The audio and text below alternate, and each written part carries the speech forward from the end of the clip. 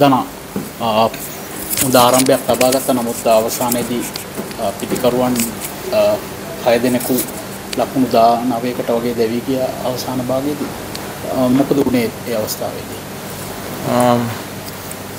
අතරම කඩුල්ලේ ලොකු අමාරුවක් තිබෙනවා. කඩුල්ලත් හොඳයි, ග්‍රවුන්ඩ් එකත් ටිකක් ළඟයි අනිත් එකට. ඉතින් මමයි කුසල් ජනිතව බැට් කරනලා කතා කරේ. මම හිතන්නේ අපිට ලකුණු 175කට එහා මම හිතන්නේ තිබ්බොත් සෑහෙන හොඳයි කියලා. මොකද මම හිතන්නේ 150ක් ඩිෆෙන්ඩ් කරන්න ලේසි වෙයි කියලා මේ පොඩි ග්‍රවුන්ඩ් එකේ. ඉතින් අපි කතා වුණේ ඒක. ඉතින් හැම ඕවරෙම බවුන්ඩරියක් ගන්න ඕනේ. ඉතින් මම හිතන්නේ අපි මුල් ඕවර්ස් 10 12 විතර සාර්ථක වුණා. ඉතින් එතනින් පස්සේ පොඩි පසුබෑමක් තිබ්බා. අපි දැක්ක ඔබ දක්ෂ විදියට පිටිකරණය යෙදෙනවා. ඒ වෙලාවේ කඩුල්ල පිටිකරුවන්ට වඩා යෝග්‍ය විදියට තිබුණද දනා? කඩුල්ලේ වෙනසක් වුණා. මම හිතන්නේ පන්දු වාර 40ම ඉවරනකන්. ඉතින් මම හිතන්නේ මේ පන්දු යවන්නන්ගේ යවපු විදිය තමයි. ඉතින් ඒගොල්ලෝ මම හිතන්නේ ෂෝට් බවුන්ඩරි ගොඩක් මිනිමයිස් කරන්න හැදුවේ. අපෙන් එළියට බෝඩ් දාලා තමයි ගොඩක් අන්තිම වෙලාවේ දාන්න හැදුවේ. ඉතින් මම හිතන්නේ ඒගොල්ලන්ගේ ප්ලෑන් ඒගොල්ලෝ හරියට එක්සිකියුට් කරා. ඒක තමයි මම හිතන්නේ අපේ පිටිකරුවන්ට ලකුණු ගන්න බැරි වුණේ. ඔයගොල්ලෝ පන්දු යැවීමේදී මොකක්ද උනේ ඇත්තටම? ඔවුන් ඉතාමත් පහසුවෙන් ලකුණු ලබා ගත්තා. ඔව් ඇත්තටම ඒගොල්ලන් කරපු දේ මම හිතන්නේ අපි කරේ නෑ. අපි මුලින් ඉඳන්ම මහේෂ් විතරයි මම හිතන්නේ හොඳටම පන්දු යවුවේ. ඉතින් අපේ වේග පන්දු යවන්නට සාර්ථක වෙන්න බැරි වුණා. ඉතින් මුලින් ඉඳන්ම බවුන්ඩරිස් 2 3 යන්න ගත්ත ඕවර් එක. ඉතින් එතකොට හරි අමාරුයි මේ වගේ පොඩි ග්‍රවුන්ඩ් එකක පොඩි ටෝටල් එක ඩිපෙන්ඩ් කරන්න.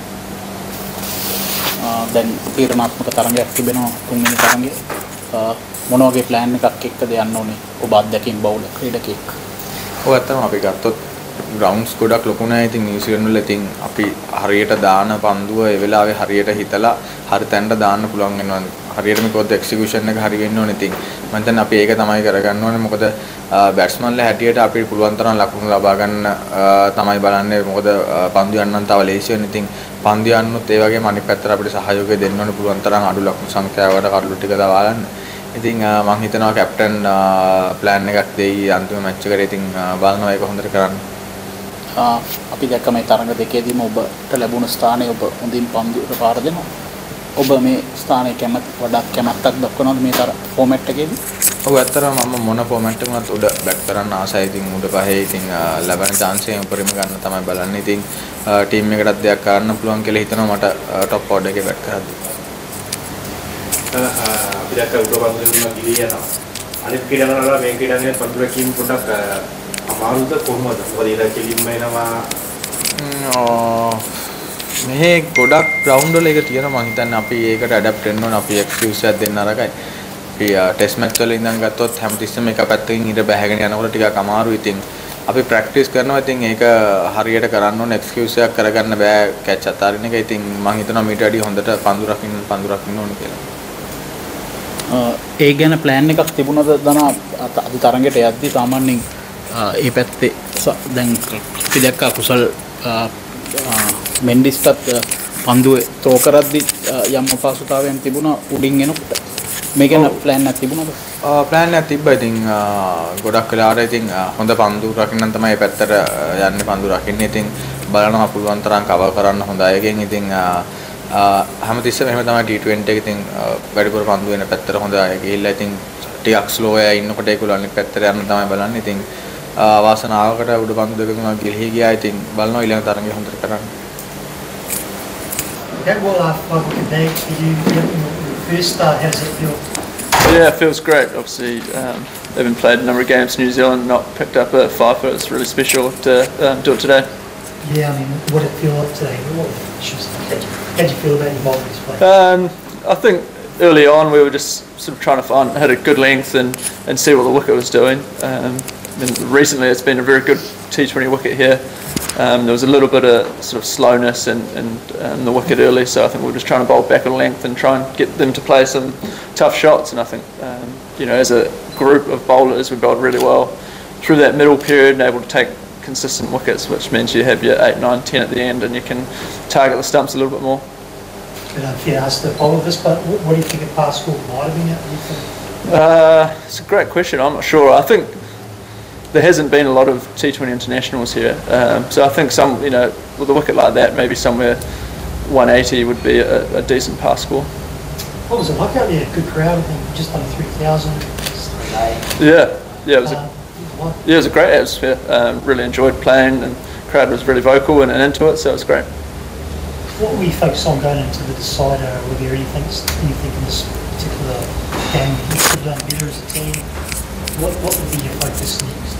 I mean, I think this was a pretty polished performance. I think still taking some learnings from obviously just adjusting to the wicket. Obviously Queenstown will be a little bit different, some bigger boundaries, so it'll just be making sure you're clear and adjust to the new ground. What did you take into this game from the first game where perhaps things didn't, as a bowling unit, go perhaps as well as you would have liked? I think on the whole we were sort of just trying to bowl a little bit more backward length today, just restrict the strong shots of the Sri Lankans who were playing, obviously attacked us down the ground at short Eden Park boundaries. But I think on the whole it was always just adjusting to the wicket. Guys were being very proactive with fields and changing fields, bowling to the side that hadn't had the big breeze. So yeah, I think it was just some good tactics from the guys. Winning the toss, could you tell if it really changed much out there? Was it a good toss to bowl first? Well, yeah, it certainly seems like it was. I think maybe after with the sun on it for a bit of that first part, maybe it just came on a little bit nicer in the second innings. I sort of felt at the start there was a little bit of slowness and like a little bit of nibble with the new ball. So yeah, I certainly felt like maybe it came on a little bit nicer in the second innings. I just had a quick scroll through your stats for internationals, ODIs and T20s, and correct me if I'm wrong, I think you had 4. So was five been something that you sort of thought, well, I'd like to... Yeah, I mean, you always dream of taking 5 wickets for New Zealand. Yeah, I thought as I had sort of 3 that last over with a couple of the tail enders in, I was certainly feeling like a little bit greedy and trying going for the stumps a little bit. And do you, mind, it's hard to say that they're inexperienced because they're inexperienced at this level perhaps, but get much to do with some of the other sort of pace bowlers and getting them, you know, sort of up to what's required? I haven't dealt much with Henry Shipley or Ben Lister, obviously from different domestic teams, but coming into this environment, those guys are obviously very clear and you know, been part of the one-day setup in the one days beforehand. I think, you know, they've obviously performed really well and performed magnificently to get to this level. So I think it's just about relaying that message that it's just to continue to do what got you here. And you've come back from the injury, you know, good summer with Wellington.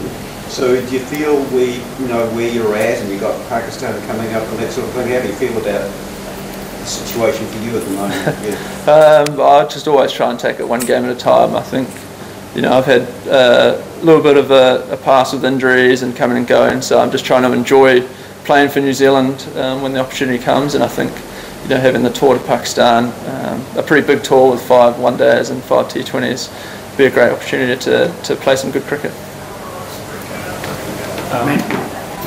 John, you've mentioned those injuries in the past. What have you learned as you've got older? What are the key things for you to bowl well and bowl consistently? I think, you know, just trying to keep on top of the body, keep it strong and healthy. I guess just being on top of the recovery and just, I found like more consistent in terms of bowling and playing games, the better my bowling gets. So it's just trying to find those ways to help keep me on the park. Whether it's just, you know, looking after yourself after games and maybe making sure you're not bowling too many overs in training. I think it's just about being smart with your body, really. Nice to see a smashed bat as well. Does that happen very often? No, I haven't had that happen often. I feel like there might have been a little bit of hairline crack or something in it before to make that sort of a smash, but certainly a nice feeling to break a bat. Were you aware afterwards how rare those figures were? I think it was only 2 zingers before you.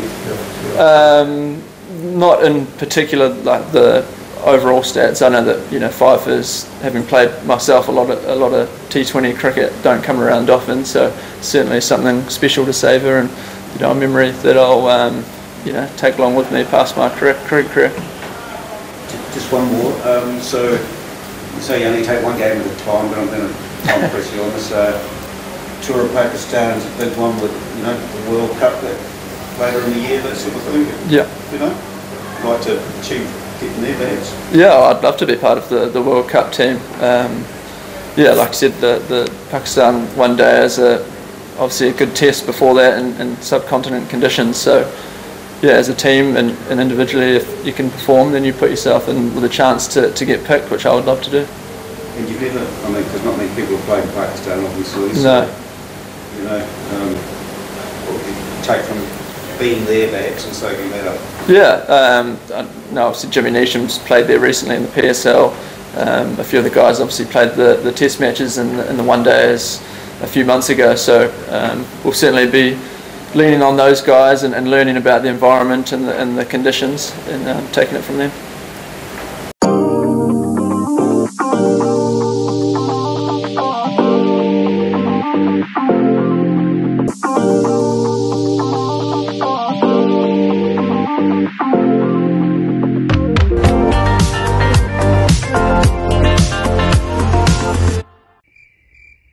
Current කපුවනේ කරන්ට්ියක් light තියෙන නම් තත්ත්වයෙන් ඉහළ green electric rechargeable LED බල්බම තෝරාගන්න. විදුලි බලය නොමැතිව පැය 4ක් පුරා දැල්වෙන වසරක වගකීමක් සහිත එකම බල්බය. green electric රටම එළියයි ප්‍රමිතියෙන් ඉහළයි.